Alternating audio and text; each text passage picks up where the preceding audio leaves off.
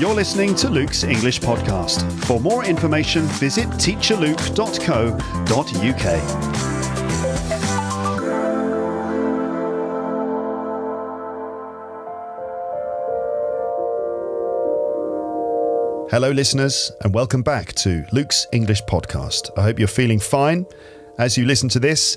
Here is a new episode with my brother, James, all about music. Our choice this time, ambient music. So I hope you are in a comfortable position. Maybe go and make yourself a nice cup of tea, get relaxed, get comfortable, take a nice long deep breath as we enter ambient mode on Luke's English Podcast.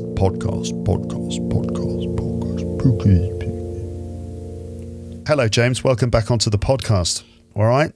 Yeah, I'm all right. Yeah, you all right? Yeah, not bad, thanks. It's nice to have you back on.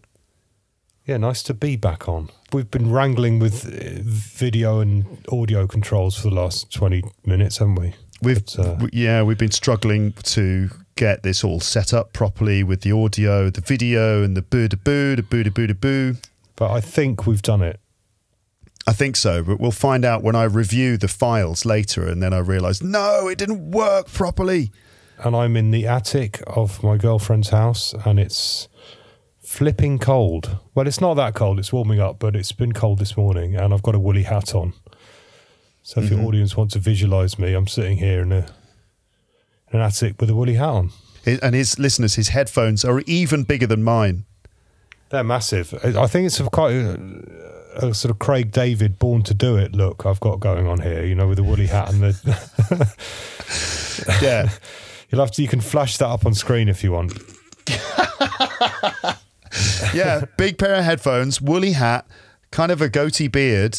Yeah. Nice sweater. Yeah, it's Craig David. Garage is back. Craig David's back.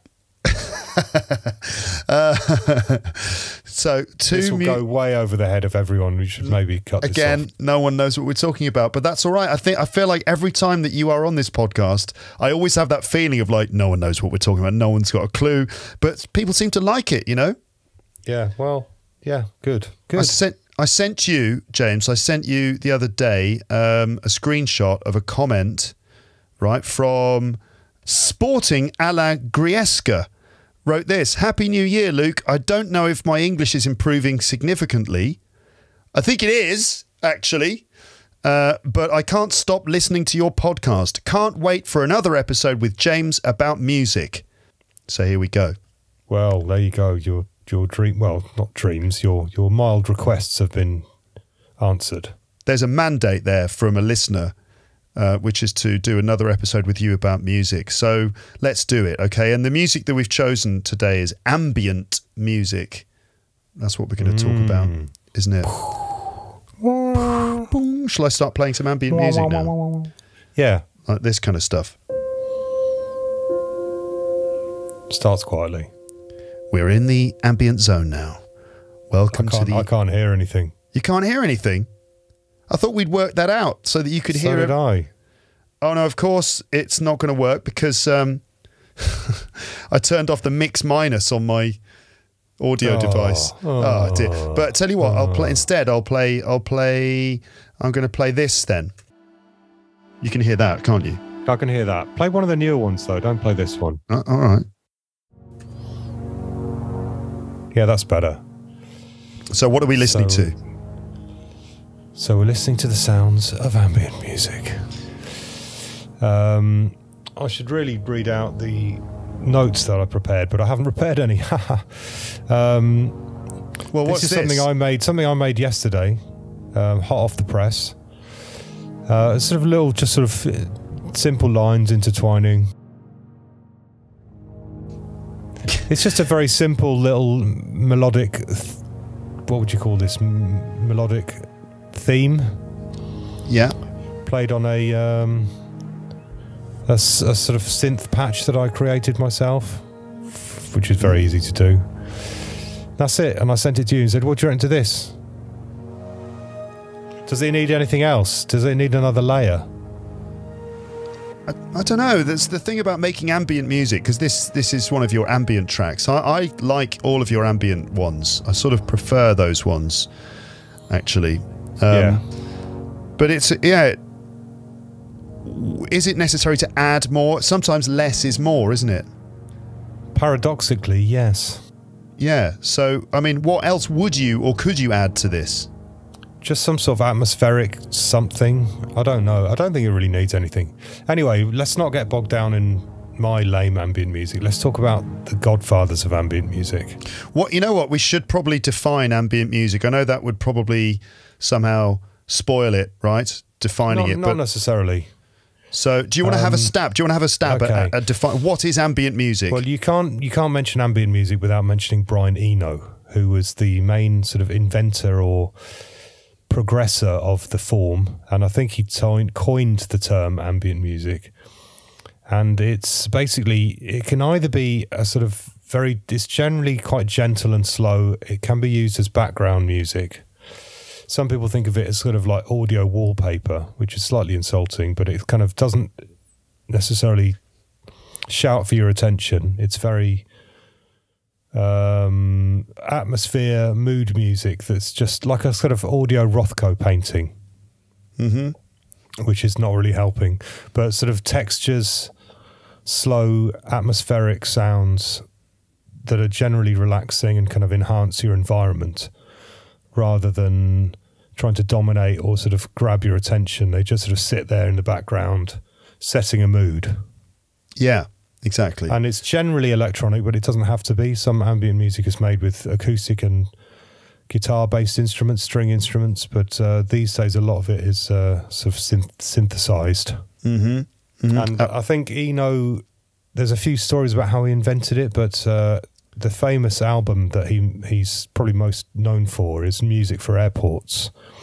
The story behind that, he was in a beautiful airport somewhere in Europe, looking at this beautiful architecture and incredible technology and incredible surfaces and textures that had been used throughout, and this amazing feat of engineering, and being piped through the speakers was really crappy kind of pop music. And he just thought, all this environment is kind of ruined by this lame music, which is not at all fitting with the environment. And he decided he wanted to create an album of music that would fit that environment, that would enhance and suit an environment like that without dominating, but just sort of sit there and just the opposite of the crappy pop music, something that would set the mood and fit the place.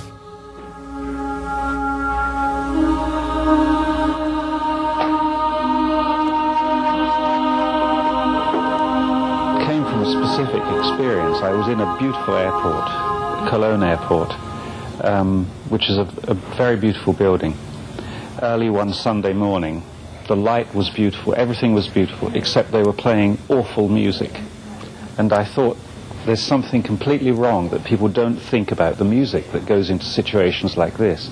You know, they spend hundreds of millions of pounds on the architecture, on everything except the music. The music comes down to someone bringing in a tape of their favourite songs this week and sticking them in, and the whole airport is filled with this sound.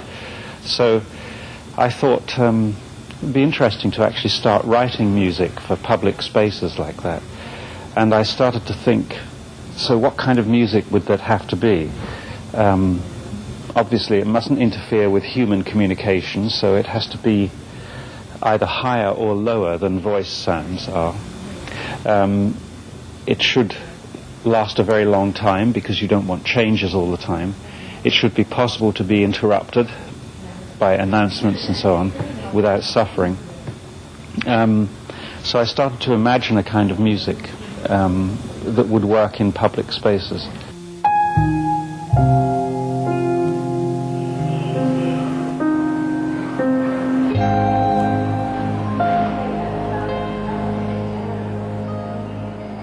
His first sort of ambient album is called Music for Airports.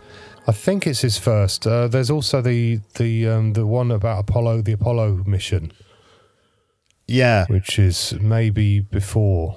Actually, there are loads and loads of Brian Eno albums, ambient ones, a lot of them. I mean, we should also say Brian Eno was originally in Roxy Music, who were a kind of pop, glam rock, sort of glam pop act that were on Top of the Pops and very popular. Brian Ferry was the lead singer, and they made kind of slightly Bowie-ish music, I suppose you could say, sort of glam rock, art rock. But yeah, art rock. And he was in the background wearing the weirdest clothes and on synthesizers, which in those days were very big and expensive, and no one really understood them. And he'd just be making all the weird bleepy bloopy atmospheric stuff. He also worked on Heroes by David Bowie. And did a lot of the atmosphere, like, you know, the actual song Heroes has got this amazing drone kind of quality to it in the background. He did all that, so he's a very well established musical artiste before he started with his ambient work. Yeah, a musician himself, as you say, who worked with Roxy Music, playing sort of synthesizers or keyboards, but also he's worked as a producer.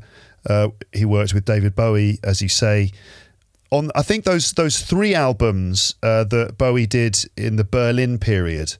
You know, there's Low and Lodger and Heroes. I think Eno was involved in all of them. And in fact, the first one of those, Low, the second side of that album is full of atmospheric instrumental music. And that's very Brian Eno sort of enabled or influenced. You know, Bowie was working very closely with him, I understand, in making that music. And then also Brian Eno worked with David Byrne from Talking Heads. They did a project together called My Life in the Bush of Ghosts, and that's an instrumental album. It's not ambient, but it deals with lots of loops and samples, and it's like a really influential album. But then on his own, he did Music for Airports in 1978. I mean, I think Another Green World from 1975 has that famous one that's in Trainspotting. Is that? Hang on, I should really check my facts before I start saying that. Yeah, Another Green World from 1975 does have some tracks which are, I would put into the ambient category, including the actual title track, which is called Another Green World, which is just an amazing... It was the music from a TV show that we used to see growing up, James. It was a documentary series called Arena. I wonder if I can play a little sample of that. Hold on, I need to do it. Fantastic track.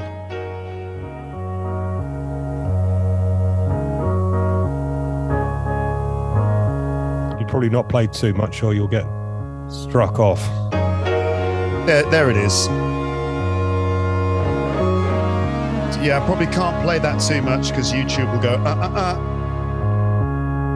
In fact, Another Green World is from 1975, and that's definitely got that atmospheric instrumental sound, and there's no drums in there, which is another key thing. Yeah, no vocals. Very, very rarely are there any vocals. No drums. Not really any bass either. Just nice sort of textural washes of sound. Yeah, that's right. But Ambient 1, Music for Airports, 78. Music for Films, also 1978. He also released Ambient 2, Ambient 3, Ambient 4, Apollo, Atmospheres and Soundtracks. Apollo's a really good one, and it's got a lot of... That one actually has got some steel guitar on it because it was about the Apollo moon missions, and he saw them as like cowboys in space. So the cowboys bit is represented by the steel slide guitar, which really works with all the atmospherics and electronic-y stuff. Yes, exactly. And you know, he did more and more ambient stuff in the 80s and into the 90s and stuff like that. So yeah, Brian Eno is a reference point that's always used when talking about ambient music. You know, I asked you to define ambient music. You know, I do have another sort of fairly pithy definition of it. Okay. Yeah. You know what I did? I wonder how you're going to feel about this. I actually asked ChatGPT to tell me. I've been playing with this earlier with my friend Dave. I've been sending him stuff, you know, we've been sending each other stuff to put into it. And we'll talk about that later, but yeah, go on. What does ChatGPT have to say? ChatGPT is another story for another time, but this is what ChatGPT said about it. So I wrote into ChatGPT this. I said, write a summary of ambient music, including references to the main ambient music artists, history and influences. And it came up with this. Ambient music is a genre of music that emphasizes the creation of a particular atmosphere or state of mind, often through the use of abstract or non-musical sounds, or through the use of slow, evolving melodies and harmonies. The genre originated in the 1970s with the release of Brian Eno's Ambient 1 Music for Airports, which is considered one of the first ambient albums. Other influential ambient artists include Steve Roach, Harold Budd, and Tangerine Dream. Ambient music has been influenced by a variety of other genres, including minimalism, experimental music, and electronic music. It has also been used in a variety of settings, such as in film soundtracks, video game soundtracks, and as background music in public spaces. Pretty good. Yeah, it's very impressive, isn't it? It's slightly scary. But I tried quickly to talk about ChatGPT. What is it? ChatGPT. Well, yeah, I tried a few more complicated things on it, and it's not very good at thinking for itself, funnily enough, because it just regurgitates popular opinion, basically, is from what I can tell, So it misses a few things, and if it doesn't know much about a particular subject, it's really good at padding out with waffle, like a good student should be. So I don't think it's there yet, but and I think it's just regurgitates popular opinion. Like I asked it to write something about rave culture, waffled on about the usual the usual broadsheet kind of stuff, the kind of stuff that goes in The Guardian, saying it was a reaction against the political times. It's like, no, it wasn't. Yeah. Like, sorry, rave culture was not a reaction to anything political. Just, it may have been a coincidence, but it wasn't a conscious reaction to anything. It wasn't like the 60s. Yes. I don't think. Yeah, I agree. I think that there was no mention of drugs in the whole article, which is, it's not the be all and end all, but it's something that has to be mentioned. Same as the 60s, you should mention it as well. And I just got the impression it was just regurgitating some quite weak Guardian articles, basically. But that's what ChatGPT does. Yeah, it collates what's been written already and rephrases it. Yeah, it's got a huge sample, a database of English usage, and it actually builds its sentences and its paragraphs and stuff word by word. But it's incredibly complicated. Anyway, that's a whole other episode for another time. I was impressed, but also slightly concerned that it was just, that's what happens in society anyway, but it's just revoicing the status quo.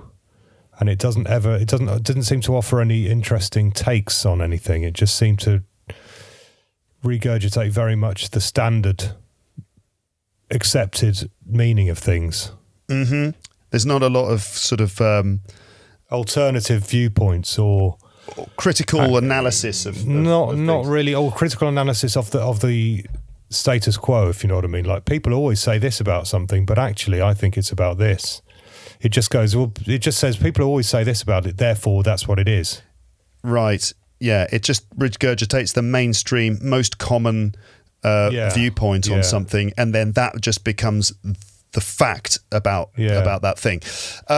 All right. Anyway, let's not We're get stuck getting on sidetracked by ChatGPT, but it's very 2023, isn't it? What does GPT stand for? I don't know. Great pissing technology. Great pissing technology. It just pisses out all these words, but it does it very well. Yeah. Anyway, right. Let's try and stick to the subject here. Let's steer this ambient truck back on course. Yeah, we're essentially, listeners, here in this ambient episode, we're essentially drifting in a sort of a boat across the ambient waters, slowly drifting towards our destination. The destination being that everyone knows what ambient music is and that we've talked about it in coherent terms for the duration of the episode. And everyone likes to start listening to it for the good of their own health. Yeah, so do you think ambient music is a positive thing? I think it's very useful. I think it's a very practical form of music. It's almost, Brian Eno, again, has started talking about, you see the way I said that? That's the way Eno talks. drops all his T's, like it's a transatlantic sort of voice. He's got a slightly American-sounding British accent. Yeah. He tends to see his music for more in the realms of healthcare and mental health than entertainment these days. So, I mean, he's actually been commissioned by hospitals, you know, private, rich ones, to create music for their waiting rooms and things like that. And he sees his music more in that realm, I think, as a kind of health thing rather than just an entertainment thing. Yeah. You know what I'm trying to say? I do. It's actually quite good for you to listen to ambient music, and it can be a sort of beneficial to your mood and state of mind and help you get to sleep and that kind of thing. Absolutely, yeah. I mean, maybe we can just quickly read out some of the things that Eno has said about his music. He says, ambient music is intended to enhance the atmospheric and acoustic environment of a space. Yeah. So if it's your room, your room where you study, you've got your desk and stuff, there'll be birds singing outside. There might be the sound of the rain outside, or maybe the wind blowing through the trees.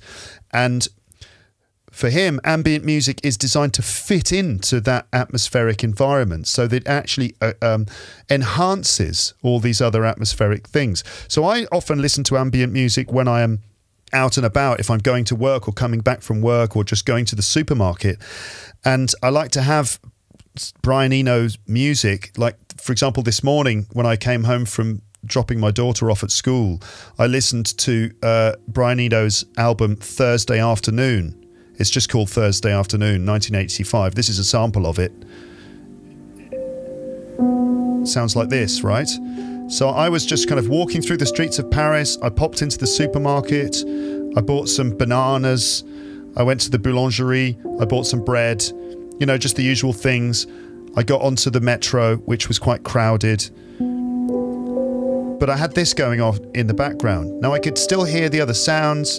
The sounds of the metro doors opening and closing. You know, the sounds of people walking along. People talking in the background. But I had this Brian Eno stuff going on in the background, and it just sort of helps me to stay cool and calm and not get too stressed. If I'm doing all those things without Brian Eno playing, it can all be a bit sort of, what's the word for it? Things can get a bit stressful. But when you've got that kind of bed of pleasant sound accompanying you, it seems to make you slow down. And in fact, seems to make me feel a little more calm. It's pleasant. It actually makes every little thing you're doing much more pleasant and enjoyable. I agree. So Brian Eno continues in this quote: whereas conventional background music is produced by stripping away all sense of doubt and uncertainty from the music, ambient music retains these qualities. And whereas their intention is to brighten the environment by adding stimulus to it, that's the sort of conventional background music you might get in the supermarket or something, their intention is to brighten the environment by adding some stimulus, thereby alleviating the tedium of routine tasks. Okay. Ambient music is intended to induce calm and a space to think. Ambient music must be able to accommodate many levels of listening attention without enforcing one in particular. It must be as ignorable as it is interesting. So it's meant to allow you to concentrate better and to, essentially fit into your environment. It's not there to grab your attention. It's there to just sort of accompany those moments and make them better. I hope I'm clear. I think we've spoken enough about Eno for now, but he's the godfather of it all. We've talked a lot about Brian Eno, but that always happens when you have a conversation about ambient music. But if we take him and that first album, Music for Airports, as our starting point, now we could go back from there or we can come forward from there. I just want to say a couple of things about going back from there. And actually, there's always stuff in classical music which is kind of the same thing, and we can look at French classical music, especially the work of Eric Satie. I think that's how you say it. Yeah, I hear that name a lot, but I've never actually listened to it. You will know it. You'll definitely know it. Really? Eric Satie. Satie. I suppose it's Satie, yeah. Eric Satie. Okay, so he was a French composer, born in 1866, died 1925. So 1880s, right? We're talking about the 1880s, French classical music from the 1880s. So I'm actually just going to read something from Wikipedia here because it's just easier, all right? So as an early 20th century French composer and late 19th century, Eric Satie used Dadaist-inspired explorations to create an early form of ambient or background music that he labelled furniture music, musique d'ameublement. Furniture music. This he described as being the sort of music that could be played during a dinner to create a background atmosphere for that activity rather than serving as the focus of attention. So if we just think about music and what it's for, most of the time when music is played, we are supposed to listen to it, right? We're supposed to listen to it specifically. You know, like if you listen to the Beatles, you listen to the words, you listen to the melodies, there's the verse, there's the chorus, and you listen to the song from start to finish, right? But ambient music and, you know, certainly the work of Eric Satie was designed not to be focused on, but like Brian Eno said, it could be ignored, but it's there as to provide a function, which is to essentially accompany moments that you have in your day, either a dinner party or just when you're sitting and studying, or if you're walking through a stressful city, those sorts of things. So I've got to just play you probably the most famous Eric Satie piece.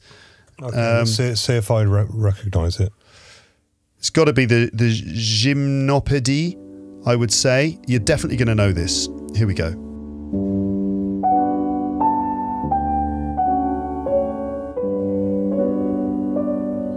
He wrote this? Yeah. Had no idea.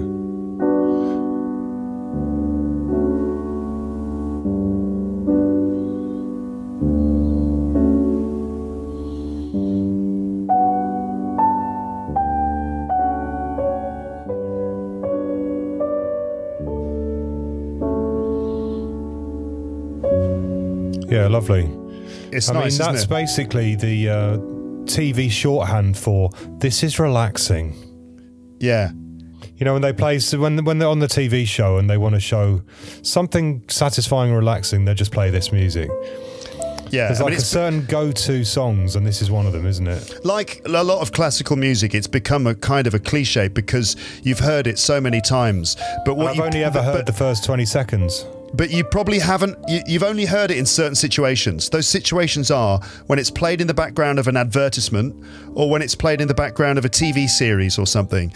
It's not because you've chosen to listen to it and discovered it yourself. So unfortunately, what happens with those bits of classical music is the associations we have with them are defined by the advertising we've seen or whatever, like, you know.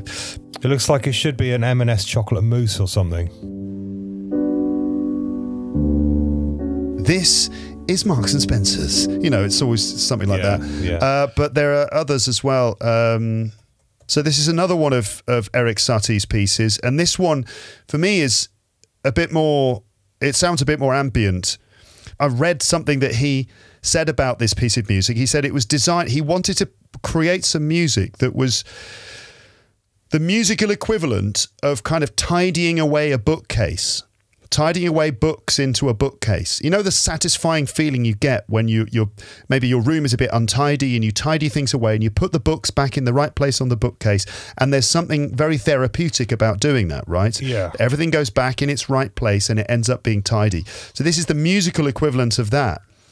And it's a really interesting idea because as you'll hear, it's just like very simple chords and they all resolve. The music is constantly resolving and going back. It's like it's sort of folding itself back up and putting itself back on the shelf musically. It sounds like this.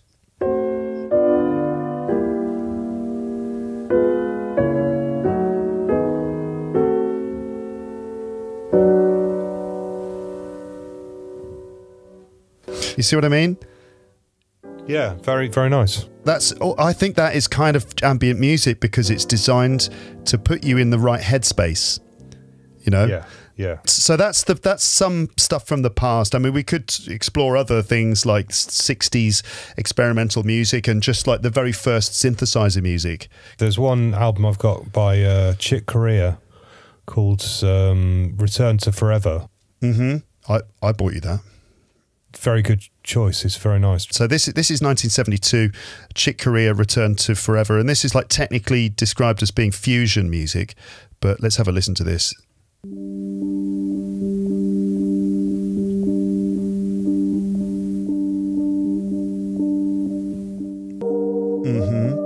Try track 2 for a sec.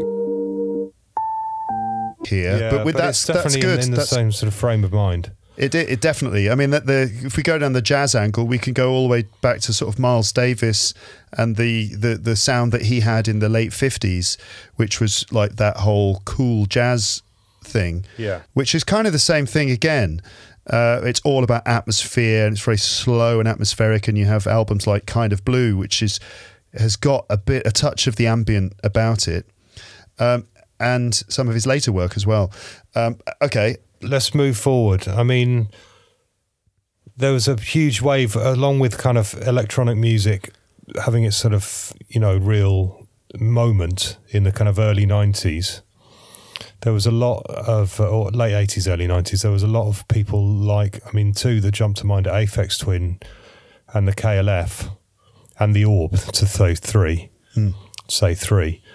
A lot of people know Aphex Twin. His first 2 albums are very, very wonderful ambient tracks. The first one's kind of ambient with a bit of dance. So there's beats, there's some beats. It's kind of sort of post-rave ambient music, you could say, or sort of rave-influenced ambient music, where it's a crossover between kind of house and techno. There are some techno tracks that are actually pretty ambient. Rhythm is Rhythm, Chaotic Harmony. Try that. Derek May. Yeah. All right.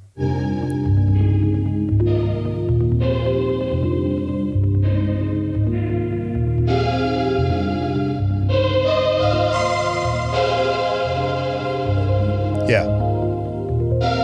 It fits the bill, doesn't it? Yeah, this is sort of like late 80s, early 90s. It's 92 I've got there. 92 you've got there, okay.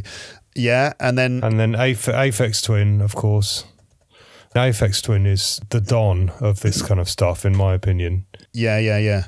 It's sort of rave influenced, but definitely ambient at the same time. Track 2 on Selected Ambient Works 1985 to 1992, which is absolutely one of my favourite albums of all time. Do you know why it's called Tha? The track 2 is called Tha. No, I don't know why. Short for Samantha. Oh, that is girlfriend. Which was girlfriend at the time, yeah. Ah, how sweet. So it sounds like this. We'll skip to the middle. A lot of reverb. Yeah, I remember listening to that at Leamington Spa train station in 1996 and being struck by how wonderful it was. Try track 1. Yeah, track 1 is obviously the classic. And there's obviously Ambient Works 2, which is completely ambient, no beats at all in Ambient Works 2. Yeah. The weird thing one of the many weird things about this album, the Aphex Twin album, he wrote some of those when he was about 14. Yeah. Because the dates are 85 to 92. He's about my age, which is like late 40s. Yeah, there's at least one track on that album that he must have done when he was about 15 or something. Yeah, Aphex Twin is incredible because he's so talented and so original.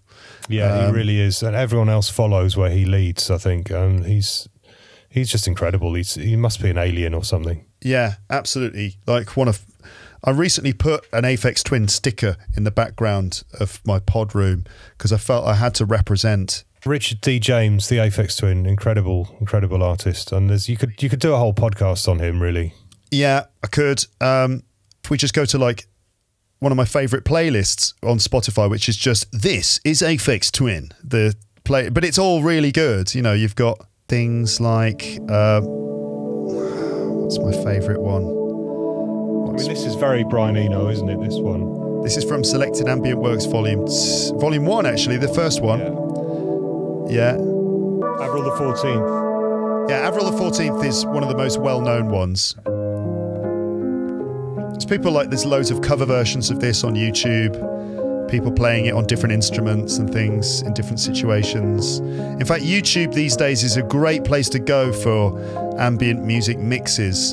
And there's like loads of different ambient music mixes on YouTube. There's channels like Chill Hop, which is not exactly ambient, but it's quite nice music to have on in the background, kind of low tempo, atmospheric stuff. And there are ambient mixes for computer game music. So you've got like Legend of Zelda ambient mixes, where someone has basically used the Legend of Zelda music, but they've done it in a beatless sort of ambient way. And there's Star Wars ambient study music and all sorts of other things. I mean, it's more like contemporary classical in a way, isn't it?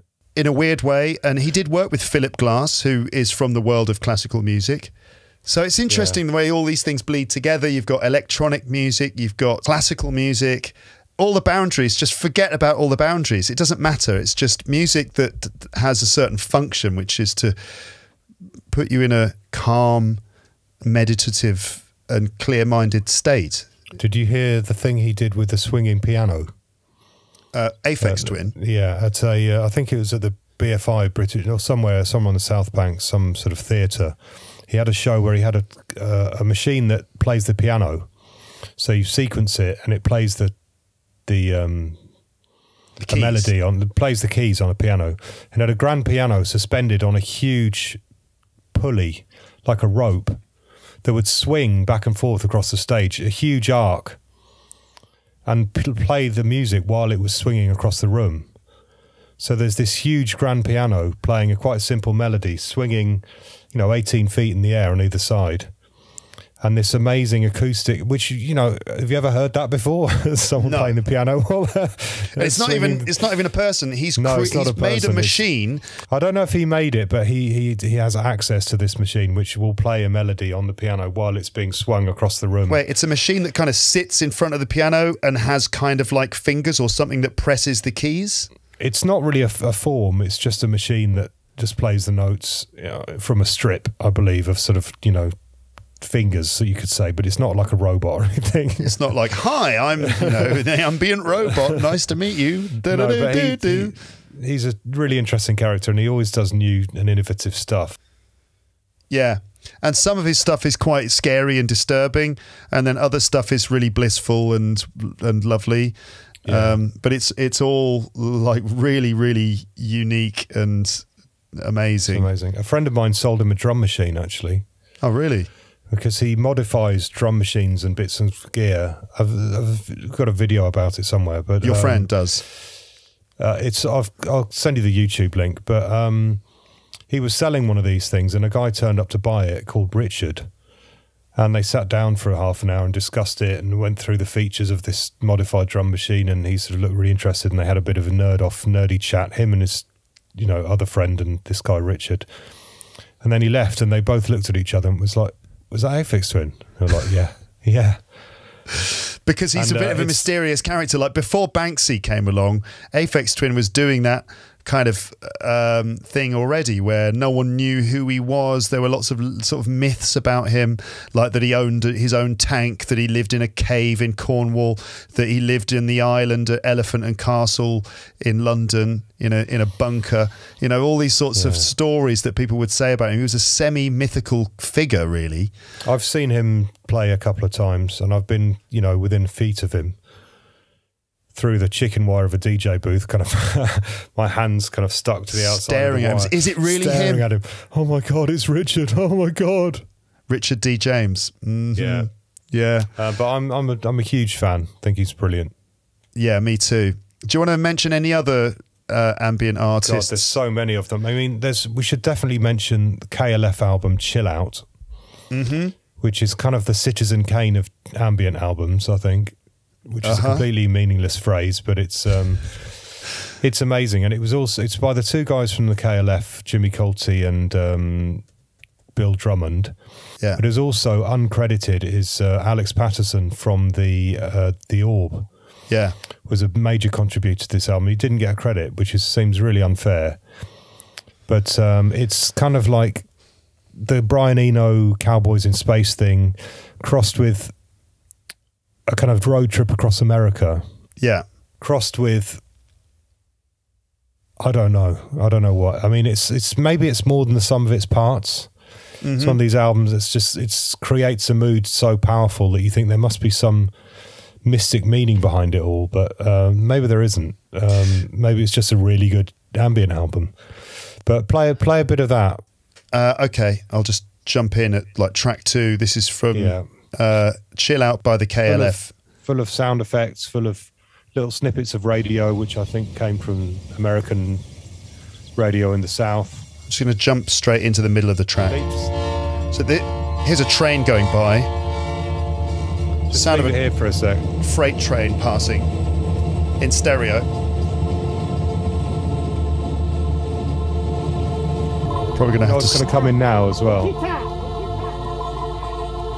Oh, well, it's dogs and sheep and stuff in the like background. shepherds up in Tibet or something. Yeah, you hear all sorts of wonderful sounds, like the sounds of dogs barking, and it goes woof woof woof woof randomly. But this is the KLF, but also the Orb are probably the more famous exponents of that kind of thing. You should talk about the Orb a bit, because you're a big Orb fan, aren't you? I love the Orb, especially the first 2 albums. The first album, 1992. I think 91 is the Orb's Adventures Beyond the Ultra World, and then the other album is called UF Orb. But the Adventures Beyond the Ultra World is probably the best one, and it's very much like this KLF album. It's a sort of a journey into space, really. And so it does tell a little story. First of all, there's a blast off, and then you're in space, and then it's sort of it's just absolutely amazing and wonderful. What other elements are there to the Orb? So there's nice melodies and pleasant sounds, like some of those noises we just heard. But also on top of that, they add there's beats that you could dance to sometimes. But as well, there are loads and loads of other things going on. Lots of samples, lots of... What musical influence would you say? Come on, I'm fishing for a specific... Pink Floyd, no, probably. Another one. Another influence, not Pink Floyd. The Beatles, Revolution 9? Well, I'm going to say dub reggae. Oh, dub reggae, of course, yeah. Because they had the bass player, Jar Wobble, from Public Image Limited, who was on that album. And he plays some wicked dub reggae bass lines. Right. In his own inimitable fashion. Yeah. And that's a big contributor. And I think dub, you've heard that African Dub Volume 2, is it? With all the cuckoo clock samples and... I bought that for you. Yeah, again. Well, play a bit of that. Or maybe play the Orb first. Maybe go for the Orb first. But there's a huge influence of dub on the Orb. Yeah. Okay. Oh, gosh. Adventures Beyond the Ultra World, 1991. Earth Gaia. The first time you heard Earth Gaia is pretty insane. Let's go for Perpetual Dawn. There's definitely a dub influence here. We're going to have to jump into the middle of the track. This is not going to make it onto YouTube, I feel, but so be it. You definitely hear that dub bass line. So this is a track from that album, and this is a moment where everything's a lot more upbeat and dancey. But there are also... Spanish Castles in Space, track 5. Yeah, Spanish Castles in Space is absolutely brilliant. One of my favourite pieces of music. We'll jump into the middle.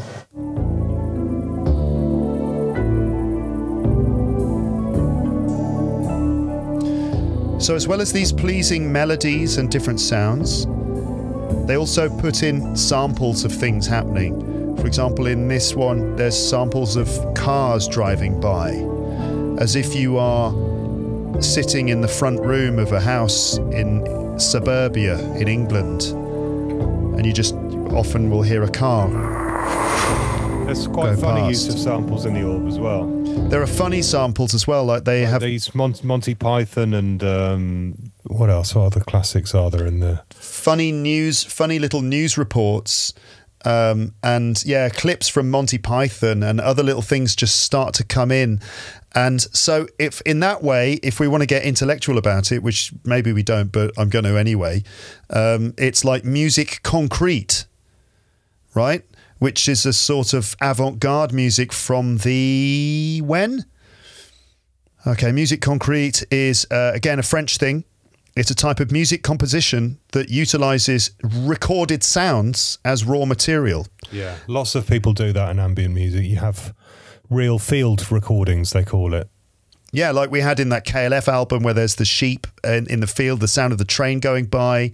In the Orb, you've got the sound of cars driving past. You've got like recording things sampled from the radio, little news reports, things sampled from movies and stuff that end up in there. It creates this really interesting oral world that kind of collage, a sort of audio collage. Exactly, and that's also like the Beatles, because that strange track Revolution 9 is a perfect example of musique concrète, because they've just taken all these weird samples from different places, bits of classical music here, little bits of recorded conversation here, and thrown it all together to create this bewildering collage. I love that. I love Revolution 9. The Orb have sampled Revolution number 9 as well. Really? That number 9. It's in the Orb somewhere. Is it really? Yeah. That's quite good. That's good. Yeah, they've the Orb have got a sense of humour, which is one of the best things about them. Where can we go now, James? Is there anything else we can do? I mean, can I have a look at my list? Yeah, have a look at your list. Well, we've got to give a mention to Mixmaster Morris. Absolutely. Who's the kind of patron saint of ambient and chill out music. He's a kind of sort of slightly strange looking bald skinhead guy in a very silvery jacket usually, or he sort of seems to be permanently psychedelicized. But I've chatted to him a couple of times and he's actually very clever, very clued up, tuned in. Down to earth, intelligent, rational human being. But last time I saw him was at Glastonbury and he was wearing a chicken suit while DJing. So, no, but he's brilliant. He's absolutely brilliant. And Mixmaster Morris. He's number 1 on Mixcloud for chill out and ambient music.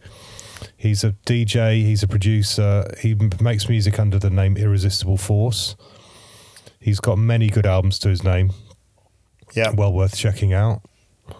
Big shout out to Mixmaster Morris. Sun Electric, they're a German duo, I believe. Their best album for ambient music is a live album. I think it's called Live in Amsterdam or Live somewhere. It's a yellow cover. So Sun Electric are good, and well, we've got loads of other names. I mean, James.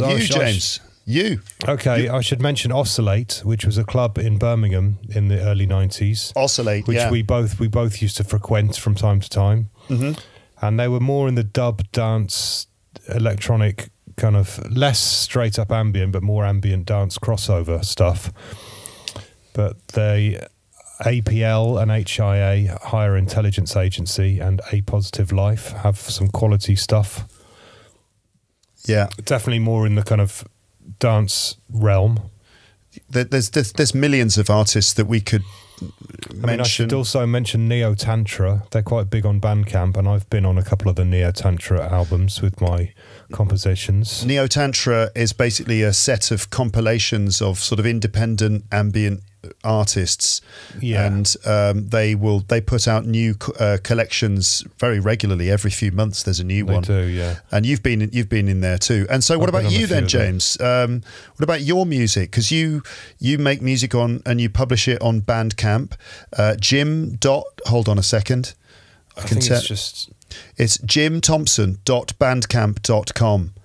I'm actually going to put out a new one to go with the release of this podcast, I think, because I've got a few tracks that I've been sort of saving up for a while anyway, so I thought I might as well put them out at the same time as this. So if you want to hear that, go to my Bandcamp page. Do you know what the album's going to be called at this stage? I think it's going to be called Ambient Mode.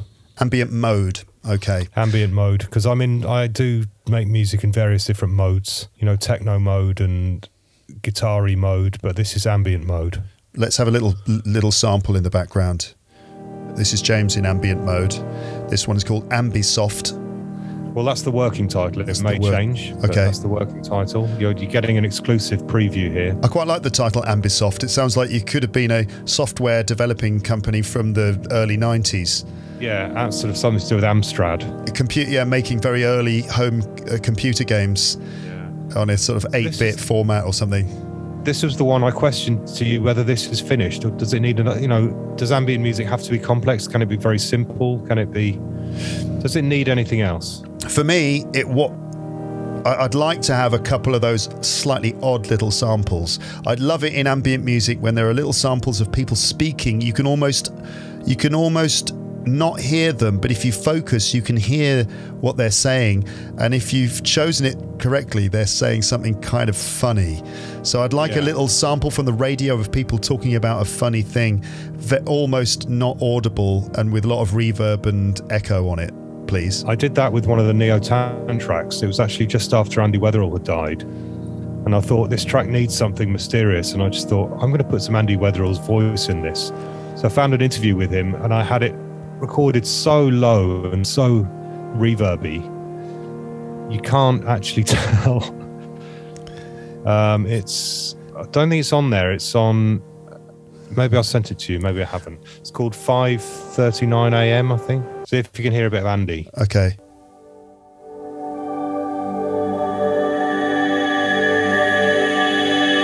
Do you know when?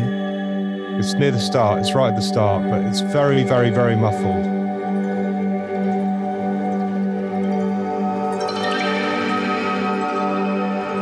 It's nice. I like your ambient stuff. Yeah.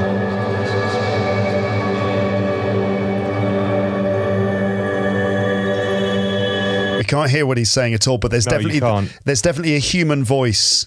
Just the tone of a human voice in the background. Again, it's a bit like when you're in certain public spaces, like a station or something where there's an announcement, but it's on the other side of the station, and the announcement echoes around the station. It creates an interesting atmosphere.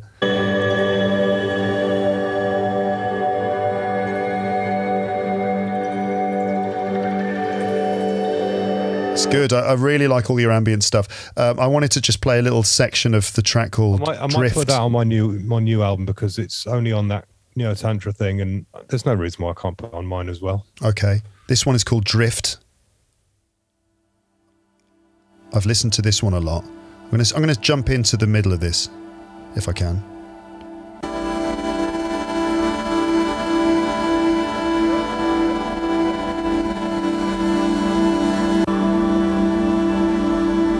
This is the one that's got this. You put some cars driving by in this one as well. Yeah.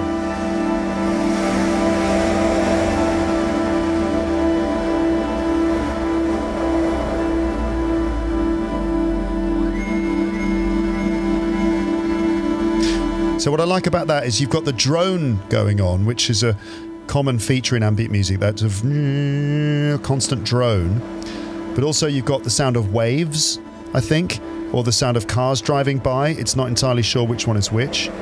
And then you've got other little sounds that are higher up in the... they're a bit higher in terms of their tone. So you've got things that go like that up there. So that's quite a nice thing to be able to have, where you've got some deep sounds. And then you've got the drone in the middle. And then you've got little glittery sounds that come up at the top as well. So that's maybe something you could add to the other tracks. Some little details at the high end. Upper notes. Yeah. It's the sort of music that I might play if I'm struggling to sleep. I'll just put that on and it takes my mind off other things. It just somehow takes all the edges off. Maybe there's something, I mean, I don't know how it all works, but the fact that there's constant sound and it's non-specific, it allows your mind to kind of drift a little bit in a nice way. White noise, they call it. It prevents your mind from focusing specifically on certain things, which can be a bit problematic when you're trying to sleep. You know, you don't want your mind to be occupied by specific thoughts. You want it to be able to kind of just blend and drift, and it's I'm sure it's healthy as well to have that kind of thing. White noise is what they call that kind of constant sort of hiss or kind of hum. But I think that is kind of related to being in the womb, because you're always hearing that kind of rush of blood around the body and in your ears. You know, when you kind of very kind of cocooned in an environment, you can hear the blood in your ears. It's kind of that kind of sensation of being very sort of, well, back in the womb, I suppose, almost. Yeah. Absolutely. You know, and it kind of, yeah, it does white noise. I mean, it reminds you of the, you know, flow of water or waves crashing, you know, sort of perpetual kind of background particles. I think we completely didn't do the very academic analysis of this, did we really? Or that's all right. It's a non-academic analysis of ambient music, I suppose. But also, just to come back to Brian Eno again, yeah, he's got some good apps that you can download on your phone. One of them is called Bloom, and Bloom is actually really good fun. It's essentially you can create ambient music with it, or just listen to ambient music with it. So I'm using it now. James, you won't be able to hear this, I think, but I'm just playing with it now. So on the screen you have like pleasing atmospheric colours that blend from blue into green and into pink and yellow and stuff, and it has a bed of sound which accompanies the music, which accompanies it, and then if you touch the screen, little ripples appear on the screen, and you get a sound like this. A single piano note, and that will eventually repeat. There it is again, is repeated. Now I can touch the screen again, maybe 2 fingers.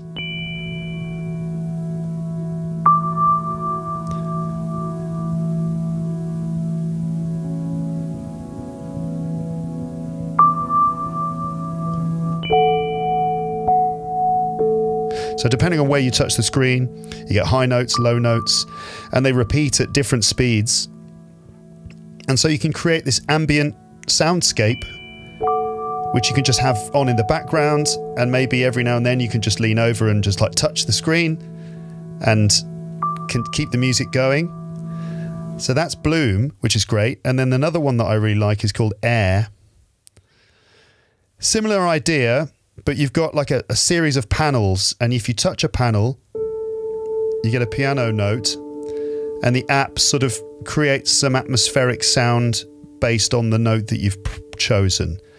It'll play a low note,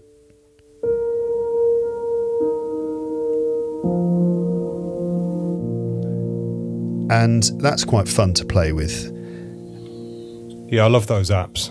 I always thought it'd be quite cool to have, if you had a house party, you could have a big screen on the wall, you know, like a big flat screen or touch screen type thing, and just have that on in one of the rooms and have some very subtle lighting and just have people, because you could just touch it and walk away and it'll play itself.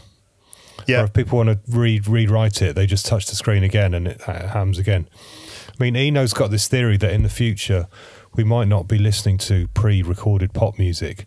We'll all have little devices or apps which will say, okay, play something kind of chilled out, slow BPM with some piano, and it'll just start generating music. Like the equivalent to your taste. The equivalent of Chat GPT, but for music, where you just say, just play some sort of funk music, but kind of slow and atmospheric with no singing and no saxophone. I just want keyboards, bass and guitar and synthesizer, and it'll just generate the music for you. And we'll all be doing that on the fly if we want to. I mean, I don't know if that's going to be the case all the time, because I think people always will want stars or acts to follow. I think personalities, they'll always engage with humans more than a computer, but I think there'll definitely be a place for it, for spontaneously generated AI music. I mean, we're almost there with Eno's stuff. I mean, he's got computer programs where you, exactly how I said, you know, you say, okay, I don't want any harsh notes. I want sort of very harmonious collection of notes. I don't want any snare drums. I just want a subtle hi-hats and slow BPM, please. And it'll just generate stuff for you on the fly. Yeah. Yeah. Well, it'll get to the point where we won't be able to tell if it was made by a person or if it was made by a machine, which is a little bit scary. I think you can't tell now. I mean, they already have AI generated music, don't they? I mean, I haven't actually heard any. I'll play you some actually that I got from a. This is the last thing we're going to do because we've got to finish. Yeah. But there used to be a thing called Juke Deck, which I think got bought by someone else, so that doesn't really exist anymore. But it allowed you to download the music. You could just like set the parameters. It would create the music for as long as you want. So you could say 3 minutes, 2 minutes, 6 minutes, whatever. You could say like low tempo, these instruments, blah blah blah, and it would do it, and you could use the music sort of royalty free. You know, it was a kind of a beta level program, which is now it's been purchased by some other company. I think it's TikTok that actually bought it. So it came up with some nice music. So some of it was ambient. I'm going to try and find some of that ambient stuff. Yeah, this. I've used this before. I used this in our British true or false quiz. I'm not hearing anything, man. You're not hearing anything. Hold on. I'll make that happen.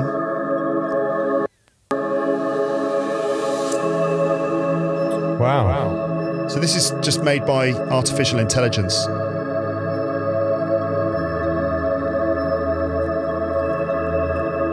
Not bad. It's useful. Not bad at all. It's useful when I want sort of an atmospheric sort of Who Wants to Be a Millionaire soundscape in the background of an episode. Right, so there you go, James. There you go. Listeners, I hope that we've managed to talk in a coherent and interesting way about this subject. If you are interested in listening to ambient music, you don't really know where to get started, you just go to the episode page for this episode on my website and there'll be some suggestions for you, including maybe a couple of YouTube mixes and some Spotify playlists and some other things. And my new EP. And James's new EP, of course, which will be called Ambient Mode. Yes. Okay, and you'll be able to Moda Ambiente. What's that? Is that Italian or something? I think it's Spanish, probably. Really? Something Latin. Yeah, we don't know. But anyway, check out the page for this episode where you'll find those things. Okay, thank you, James. That's all right. I feel like we should drift off into sort of a sample-rich sort of plateau of lush atmospherics now. Well, I think we should probably do that with a bit of your music. So I'm going to... I mean, it'd be tempting to do this whole episode with loads of reverb and delay on everything and just talking over sort of constant soundscape, but they wouldn't be able to understand anything we were saying. No, but it would sound nice. Slow burn. Put on slow burn. Wait, how do I find slow burn? Is that on? No, it's the new one. It's one of the new ones. Okay. God, I need the toilet so much. Okay, maybe you better go because pissing yourself isn't very ambient. Oh, am I going to keep that in? Hold on. Okay, so I'll keep this playing in the background for the rest of the episode. Thank you, James. Let's call it a day. Okay. Thanks everyone. I hope you enjoyed that, and go and listen to some ambient music and just chill out. Just relax.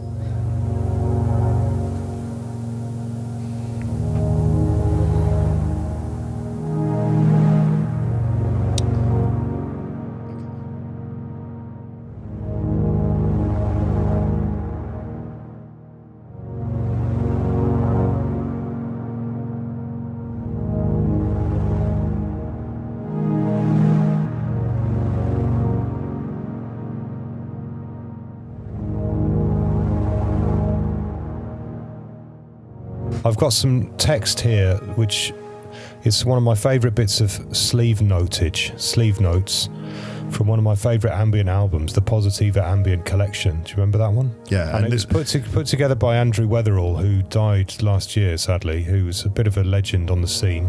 Yeah. A sort of early acid house DJ and remixed Primal Scream and remixed many influential artists, and it was a big influential guy on the scene. Yeah.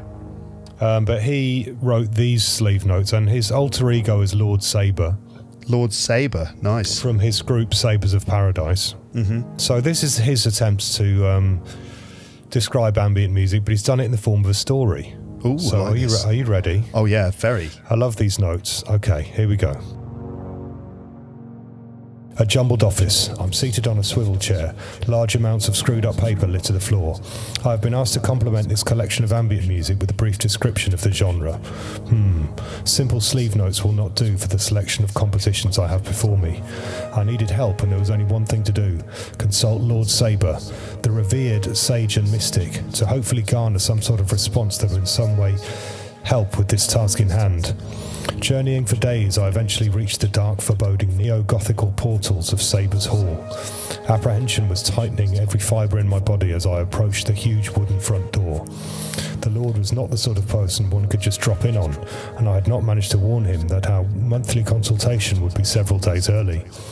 My fears, however, were totally unfounded as Witherspoon, his trusted manservant and personal physician, greeted me with a total look of calm set into his malleable features. He spoke slowly and surely. "The Master has sensed your troubled mind and awaits you in the great hall." I entered into his presence and placed the audio cassette before him. Silently he reached out and with his skull ring-covered tattooed hand picked it up. "Leave me now," he said softly, and swept into the listening chamber with a flurry of his velvet cape obediently following behind. 2 hours passed slowly, interrupted at intervals by the foreboding chimes of the large clock further down the hall, which mingled with the muffled sounds emanating from behind the chamber doors. Eventually the doors parted, and my lord stood silhouetted beneath the towering oak frame, clouds of sweet-smelling smoke billowing around him. I stood staring, expectancy and the need for enlightenment written large upon my face. Taking me by the arm, he led me back into the listening chamber. The door shut silently behind us, causing the smoke to swirl around our feet. My nerves themselves as I humbly stuttered my thoughts. You see, ambient music as a recognisable form was initially espoused by Brian Eno, who saw it as a functional sort of music that could just as easily be ignored as listened to. Environmental music, I babbled on for minutes, theorising, analysing, constructing and then deconstructing arguments on what ambient music was or should be, until I had said more than enough. Lord Sabre raised his finger to a set of pursed lips, and after politely silencing me, spoke. "It's all gone beyond that now." Later, as I stretched out on the lower deck of one of the many bunk bed-type constructions which lined the great hall, I reflected on my mentor's lesson. The last thing I remember is hearing the sound of a tape rewinding and echoing around the listening chamber, intertwined with the soothing tones of Lord Sabre postulating to himself. No easy definitions, dance floor crossover, experience not quantifying. I began to drift. Sage and mystic, sage and onion. An excerpt from the forthcoming novel, Sabre's Rip Your Blinkers Off by Andrew Weatherall.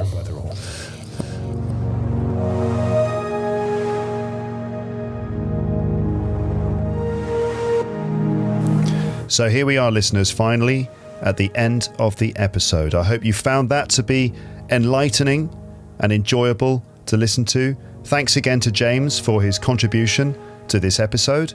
That last passage that James read out there was a sort of quixotic definition of ambient music by Andrew Weatherall, which was printed on the back of a great ambient music compilation that James has owned on vinyl since the mid-1990s. It's called the Positiva Ambient Collection, and it is recommended. I think you can find it as a playlist on Spotify, and you can find it as a playlist on YouTube. That's the Positiva Ambient Collection, one of the first ambient records that James ever bought. And of course he put it on tape for me, and I used to listen to it as well. So you'll find the text of that story that James read out on the page for this episode on my website. So if you struggle to follow it all, if you couldn't quite follow it, you can read it if you like. You'll find it on the page for this episode on my website, where you will also find a plethora of ambient music. Almost all the music that we talked about in this episode, I've put it all onto the page for this episode on my website, including a link to James's EP on Bandcamp, Ambient Mode. Okay, that's his new ambient EP with some of his new ambient music. You can download that free if you like from Bandcamp, or you can pay James a price of your choice. Like many things in life, it's up to you. But that's all for this episode. As ever, I am curious what you think. So if you have any thoughts left in your head, leave them in the comments section wherever you are listening to this.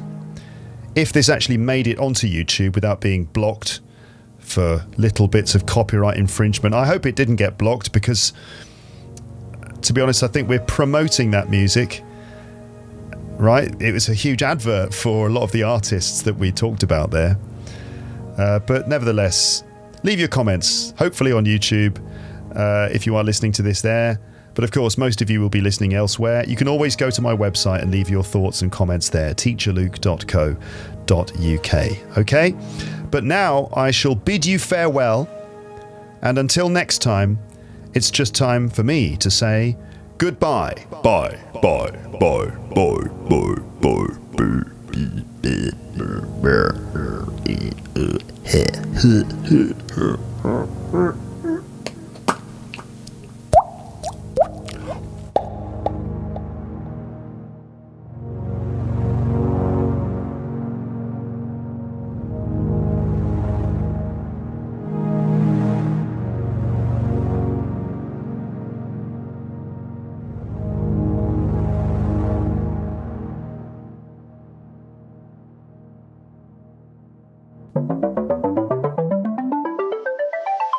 Thanks for listening to Luke's English podcast. For more information, visit teacherluke.co.uk.